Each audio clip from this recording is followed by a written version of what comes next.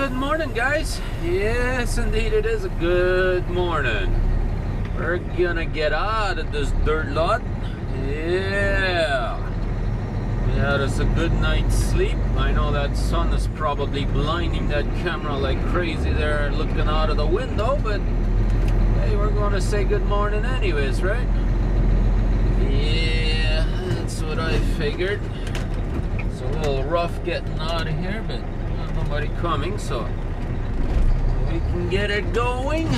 Yeah, there we go. Now we're off the off the gravel lot there. So narrow road ahead. I was the only one sleeping in this town today with the tractor trailer, I guess. That's all right. We're getting out of here now, right? Yeah.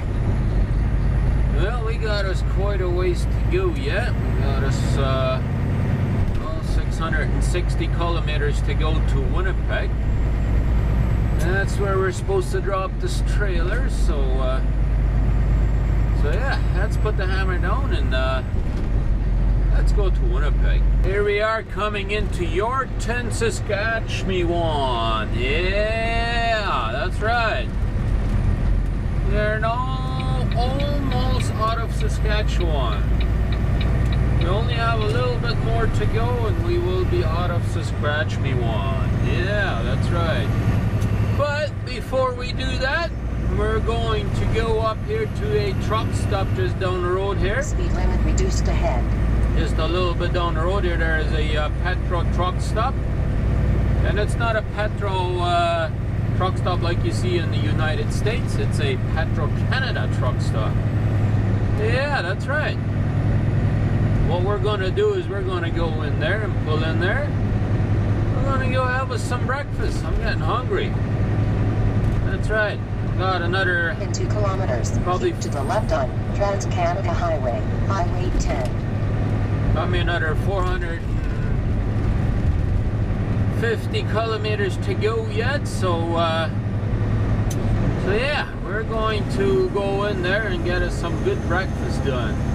They got pretty good breakfast in there, so I said, let's go in there and have us some breakfast. I'm hungry. That's right. It's gotten a little bit cloudy here today. Started little fine misty stuff earlier there a little bit, but now it's disappeared. I haven't gotten any of that now, but yeah, a little bit of a town here. We kind of go around it a little bit, I guess, but yeah, let's go in there and let's get us breakfast. All right, guys, here we are in Yorkton, Saskatchewan. As I told you guys, we just had good breakfast over there. Forgot to take my camera inside and show you guys, but hey, guess what? We're gonna do something different than what we have been doing in the past here. Haven't really done this in a very long time, and I got me my case out today. Look at that, guys. Yeah. So we're gonna put this camera, this GoPro 4, and we're gonna go ahead and mount it right up there in the mirror so you guys can get a little different angle today. So let's go ahead and do that and let's hit the road, guys. Alrighty, guys, are you guys ready to come and ride along with me on a different angle? Yeah, look at that, guys. Yeah, we're gonna try some different angles today. That's right. I mounted that camera up there by the mirror, and so we're gonna show you a different angle on it. I used to do this every once in a while, and hadn't done that in a good long while, so I said, you know what, today I feel like changing it up a little bit and giving you guys a little something different. So I said, you know what, why not, right?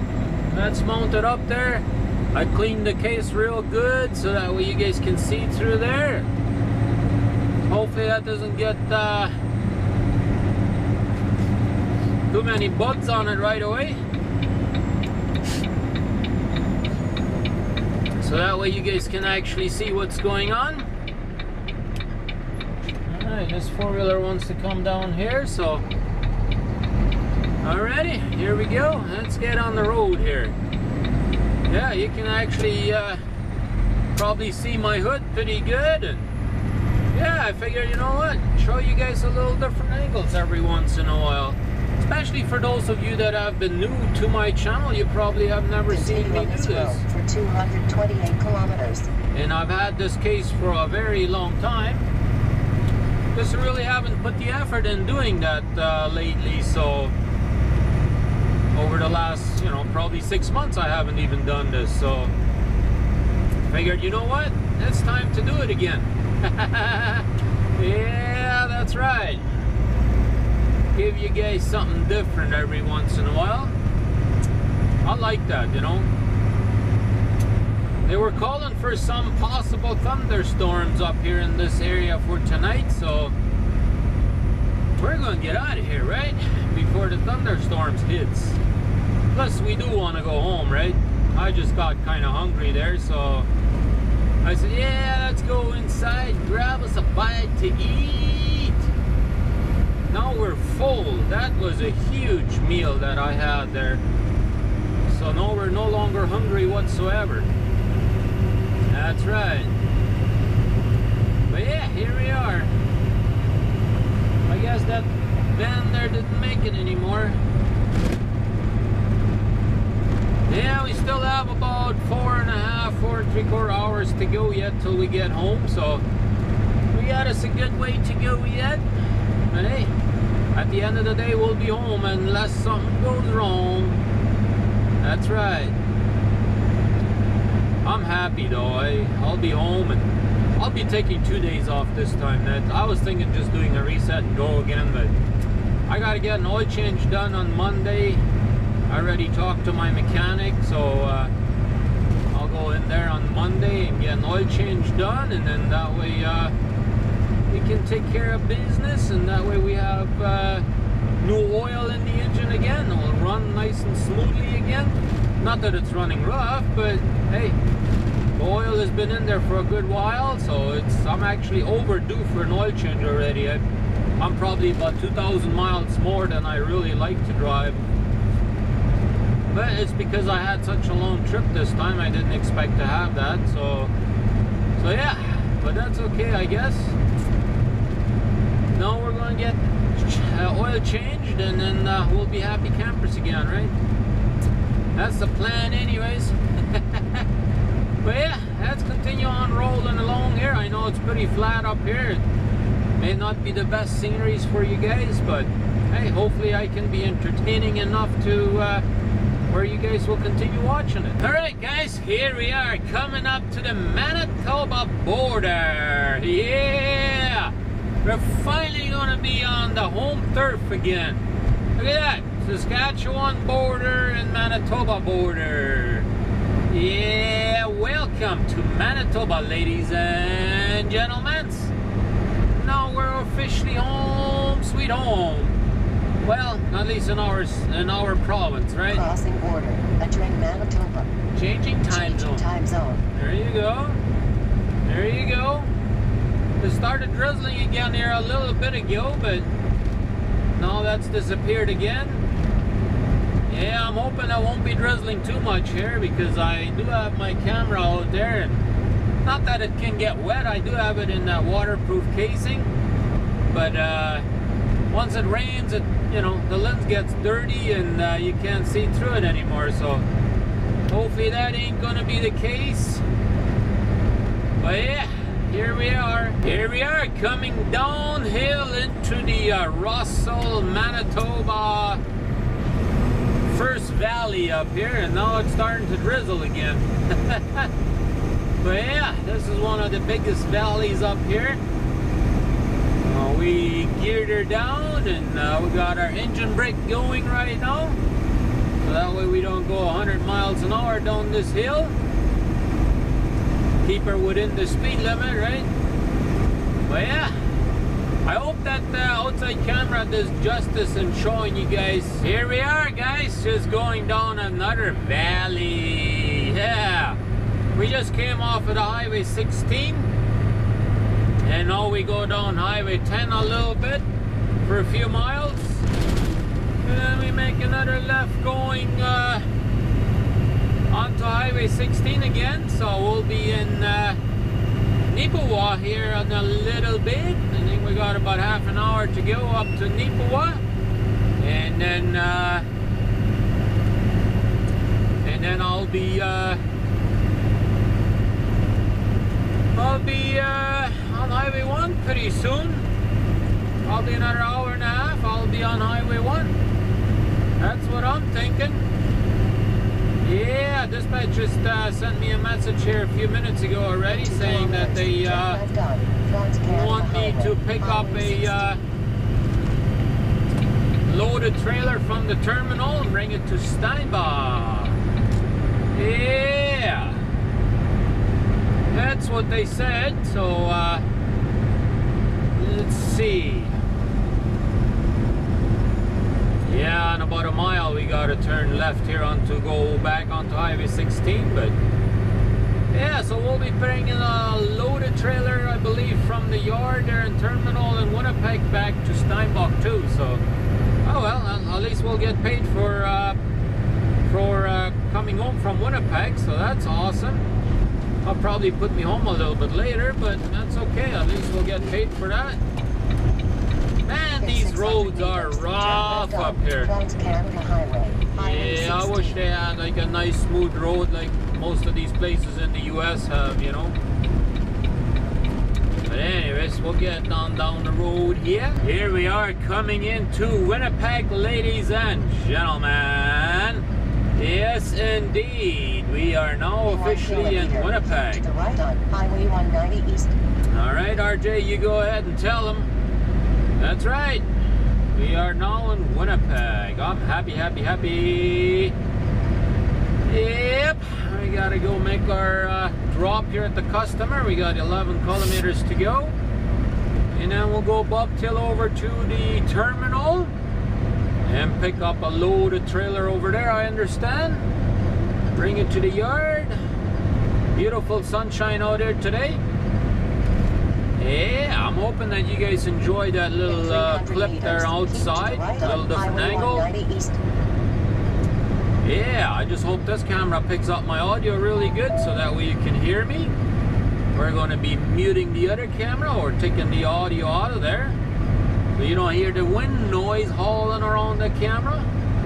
Yeah, it's been up there all pretty much all day long. You know, I put it up there when I stopped there in Yorkton, Saskatchewan, and it's been up there ever since. All the rough road and everything, it's been able to withstand all of that, so that's good. But yeah, so that's gonna make our delivery. We should be there in 15 minutes. Oh, we don't have to deliver, we're just dropping the trailer at the customer, so no big deal, right? I'm very surprised that Winnipeg has finally decided to fix this Inkster Boulevard here. Look at that, they got brand new asphalt down here. It's nice and smooth again.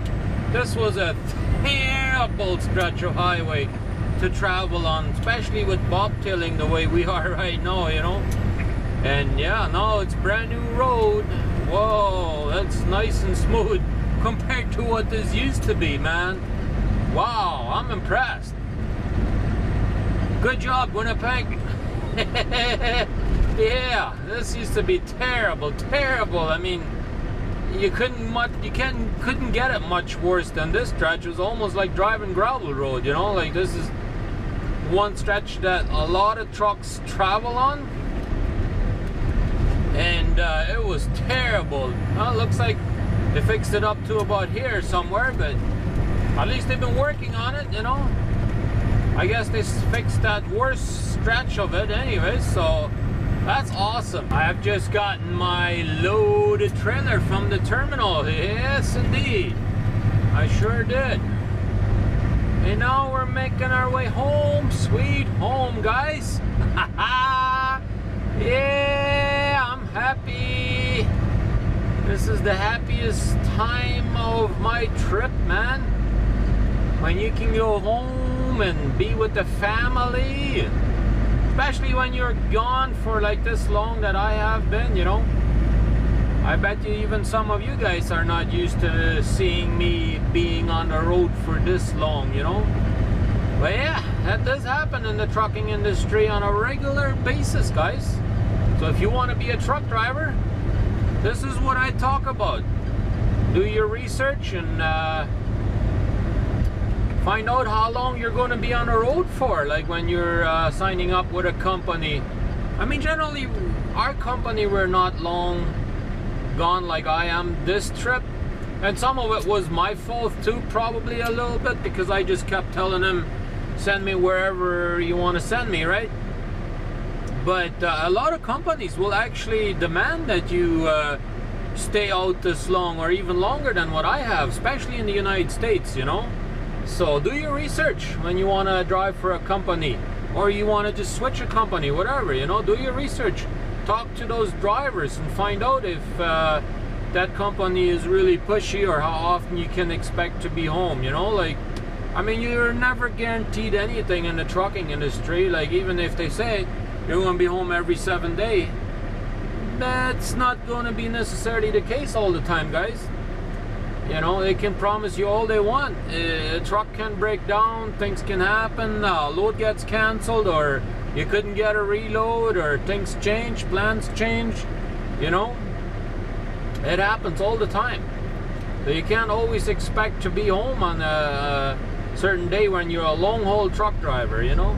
Short haul, yeah, that's a better chance you're going to be home, but on a long haul, that's a very good possibility that you're not going to be home whenever you want to be home, you know?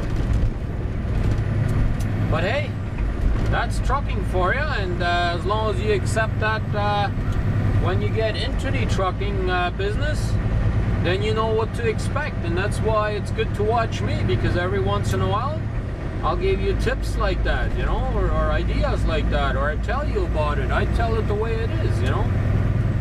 That's just me. The way I see it, the way I think, and the way I see it is the way I'm going to tell you guys. I see it. I ain't going to bullshit you guys and tell you that trucking is all fine and dandy all the time, and it ain't. That ain't the case. Far from it. It's not always like the way it did this trip. I mean, this trip was outstanding in my opinion. I really didn't have to wait too much at all on this trip. I mean, yeah, I waited about 4 hours there at one customer there on my trip from well, Ontario towards Arkansas. But hey, that's not bad, you know? Like, that's nothing to complain about, really. I mean, yeah, you might not like it right away when you're sitting there, but when you really take it on an average in the trucking industry, that sure ain't that bad, you know? Like, I mean, I know from a lot of, especially in the refrigerated division, like holding reefer and stuff, sometimes you can sit a day or two before you get a reload, you know? Like, not all the time, but especially if you go up to California, Florida, Texas, you know, those places, like, you're not always going to have a reload right away. So that's just the way trucking is, guys, and gals as well. There's a lot of lady drivers out there too, and my hat is off to you ladies. You guys are doing a fantastic job. Some of you ladies are better drivers than guys. Oh yeah, that's a fact. But hey, thumbs up for us, right? We're on our way home. It has been such a long time since I've been in this town. It's unreal, man. I don't even know what to expect anymore. But hey, let's see if they gotten any further with this construction project up here yet. Doesn't really look like it. But hey, well, we still have the right lane closed up ahead of us there. That's what it looks like. And the town I'm talking about is my hometown. This is Steinbach, ladies and gentlemen. Yeah, that's right. Nice, beautiful day out here today, isn't it? I think so, it is. All we gotta do is a few more lights and we'll be at our terminal, and we'll drop our load off and bobtail home. Yeah. I'm excited for that moment. Hey guys, we have made it home. Look at that. Look what the family is up to over here. They just finished cooking a stew, it looks like. And guess what we're up to? Oh, that tastes good. We had a nice shower. Now it's time to eat with the family, eh? What do you say, Diego? Gonna be good? Yep. Yeah? Let's get to eating then, if it's that good.